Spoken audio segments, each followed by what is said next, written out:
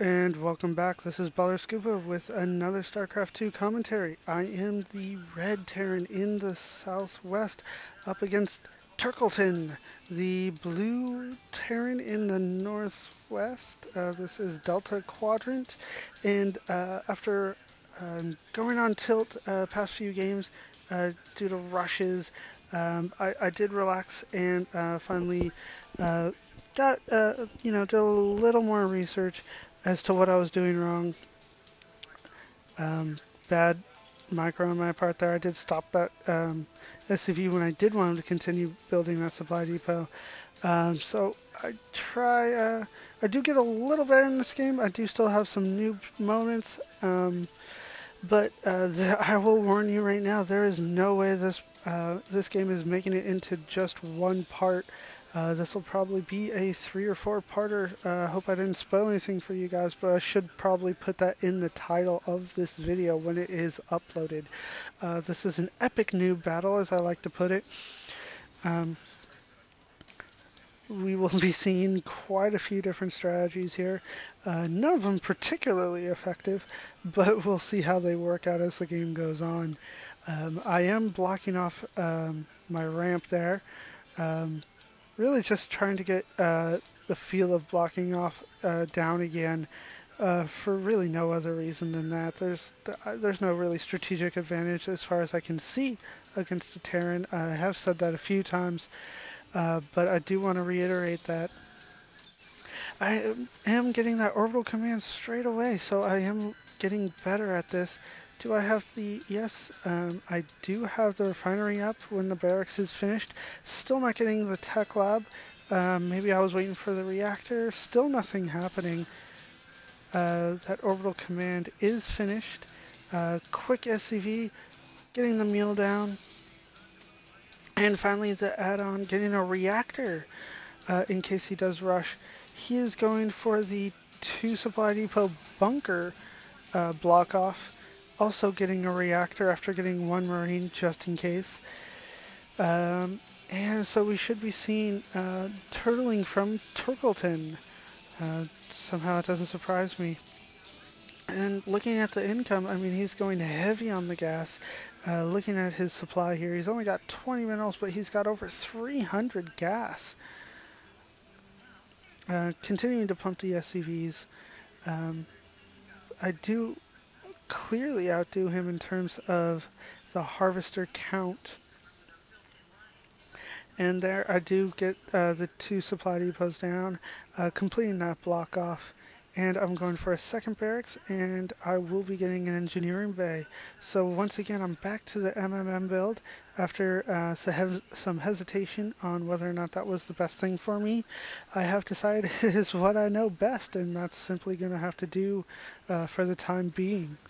I would love to start doing mech, but usually every time I try to go mech, the opposing player rushes, and that seems to be a big vulnerability to going mech, is that by the time I can get 1 or 2 siege tanks down, any opponent can get 20 zerglings, 10 zealots, something along those lines, and I simply have no chance to fend that off before the numbers of my mech infantry really start to give me an advantage later in the game.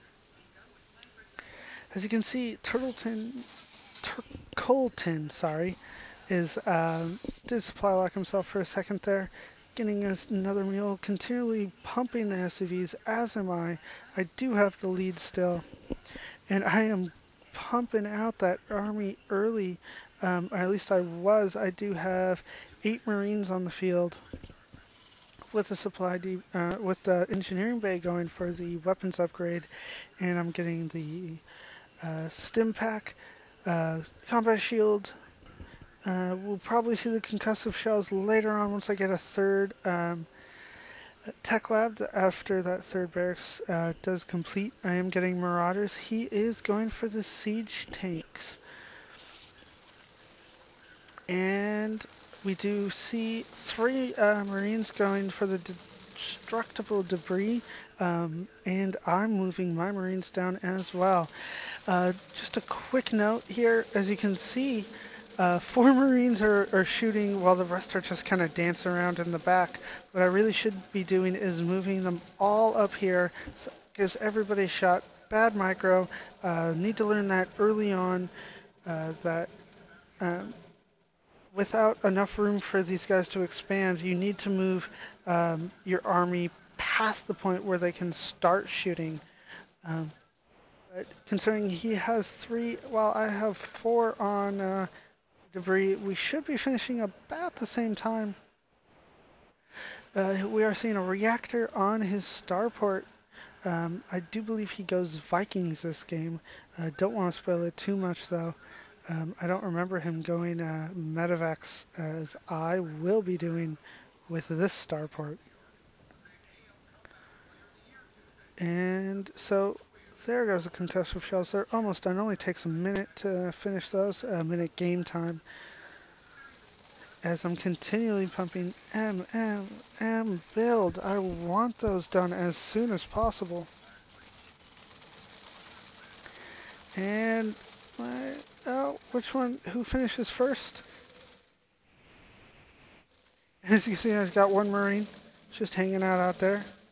I believe that was due to a bad rally point, and he somehow got caught on the other side. Oh, my debris goes down before his, so I did out micro him by accident. Was not planning on that. Oh, I do catch that Marine, sending him back around. I could probably attack at this point in the game. Oh, we do see medevacs coming out, so no, I could not attack. I would lose my army. And there comes the rest of his Marines. There goes my SCV to build that expansion. Taking a look at the income tab here. We're about even on terms of the minerals because, you know, that mule going up and down does change it. I don't have a mule down on the field, so he will have a slight advantage on me. I do have the lead in gas, though. But he is not getting the expansion yet, even though he did destroy those. Keep on wanting to call them rocks. So it is debris on this map. Not sure. I've never understood why there'd just be a big pile of rocks in the exact perfect spot to build an expansion. And as you can see, I've got lots of hotkeys here set. Turkleton, really just going just the basic 1 and 2. I like to keep those reserved for my army because I do keep them next. I do keep 1 and 2 next to attack, you know, the A button, and I want to use that as quick as possible. I don't want to be reaching for the 7 with my left hand and then going back for A. I want to keep that. Usually that's where I want the fastest APM. Not that I'm that good at it either, anyways. Yeah, we're both horrible at APM. That's just laughable. I've seen upwards of 150. Oh, we do see the army move out here. No upgrades, as opposed to 1-1 with stim pack and concussive shells and combat shield. Really, he stands no chance against my army. Does he take anything out? He is trying to focus down. What is he focusing down here? Doesn't look like much. Oh, he's going for, you know, the front line of... Oh, what is that? He did go for the medevac, but he couldn't finish it off, so he is running away. I did take out all his medevacs early on, so he is retreating. This would be a great time for a counterattack, but he does have a couple Vikings. And that siege tank, just the one just for defense. And his expansion is up. We're not seeing a transfer. He is oversaturated here. Would love to see a transfer. That'd be the best idea. He's morphing that into an orbital command. I already have mine up. Going off of 3 gas. I should be getting a 4th gas. Because you can see here, just so many minerals with not enough gas is my problem at this point in the game. I said I was going to stop saying at this point. I'm not sure where I picked that up. Must have been watching Let's Plays where one of the LPers says that all the time. I am moving my army out. Um, I let's see. Oh, fancy macro, and I do load one Marauder in there. Not sure if I take him out or not. 25 Marines, 16 Marauders, 4 medevacs up against uh, let's see, 10 Marauders, 11 Marauders, 1 medevac, and 4 Vikings. I don't think I knew at this point where he was in the game, and I said that at this point again. I'm sure if somebody countered that, it would be incredibly embarrassing how many times I said this, especially in this long replay. I did transfer. I could afford to transfer a few more here. Could even go for a third base, even on that high minerals. Maybe over here or over here in one of the other two starting points. I did scan here. I believe that's what that is. No scans. But he does know where I am. But I have no idea where he is. So I'm moving over here, not seeing anything. Really trying to macro, I think, at this point. What am I producing? Uh, Not much. So really just bad game management on my part.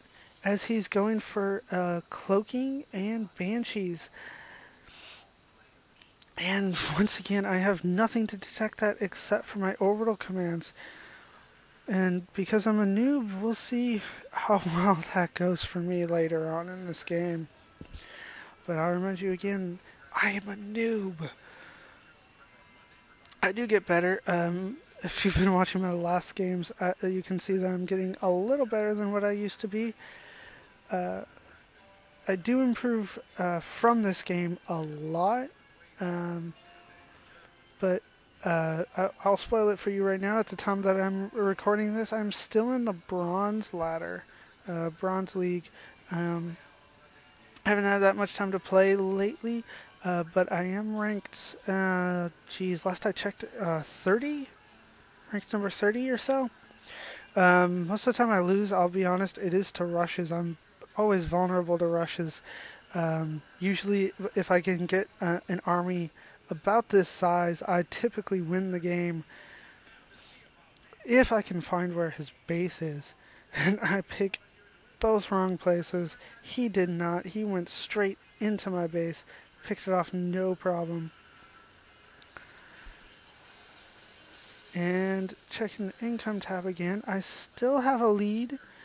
The minerals are going kind of shaky, so it's hard to see who has the lead there, but I have the lead in harvester count, but it looks like he's leading me in terms of income, because I do have, I believe, one SCV dedicated to the supply depots, and I've got, finally moving those SCVs away.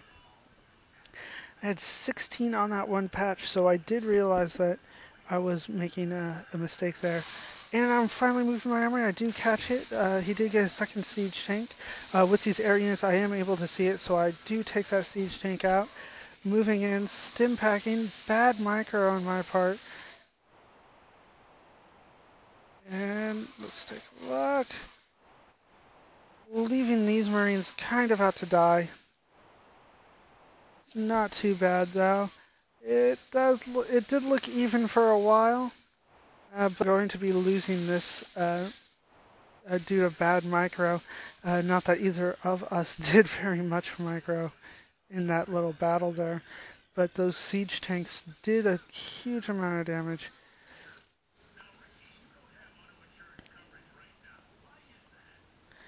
But I do have a reinforced army here.